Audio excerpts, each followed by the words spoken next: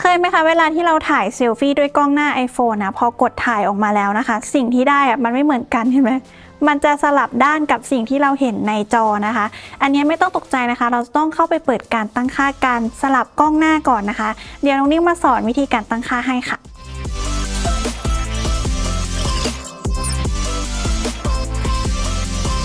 ขั้นแรกนะคะให้เราเข้าไปที่แอปการตั้งค่าที่อยู่ใน iPhone เลยแล้วก็ให้เลื่อนลงมานะคะหาเมนูที่ชื่อว่ากล้องค่ะนี่ซึ่งก็คือแอปกล้องนั่นเองกดเข้ามานะคะให้เลื่อนลงมาตรงนี้กับข้างกล้องด้านหน้านะคะให้เปิดเมนูนี้เอาไว้นะคะพอเปิดใช้งานแล้วเดี๋ยวเรามาดูกันดีกว่าเข้ามาที่แอปกล้องเหมือนเดิมนะคะแล้วเราก็ลองกดเซลฟี่ดู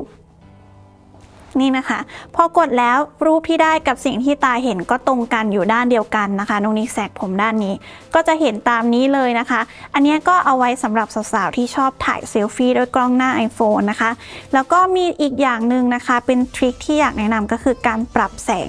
การปรับการชดเชยแสงที่กล้องหน้านะคะอันนี้จะเป็นเมนูอันนี้นะคะเห็นไหม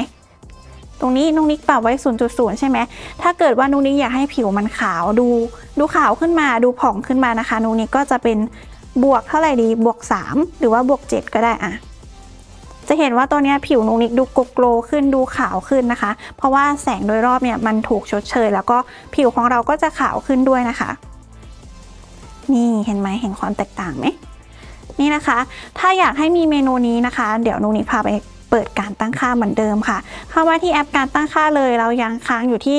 การตั้งค่ากล้องนะคะให้เลื่อนขึ้นมาตรงนี้นะคะการตั้งค่าการใช้งานล่าสุดแตะเข้าไปเลยแล้วก็ให้เปิดเมนูนี้เอาไว้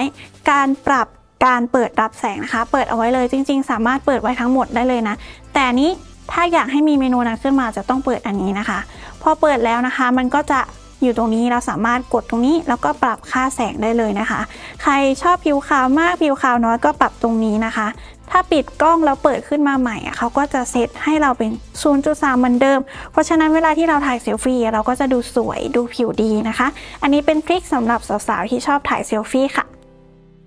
และนี่ก็เป็นทริคการใช้งาน iPhone ง่ายๆนะคะสำหรับคนชอบถ่ายรูปเดี๋ยวจะมีคลิปอื่นออกมาอีกนะคะเป็นมินิ how to ที่ทุกคนสามารถทำตามได้แล้วก็คลิปไม่ยาว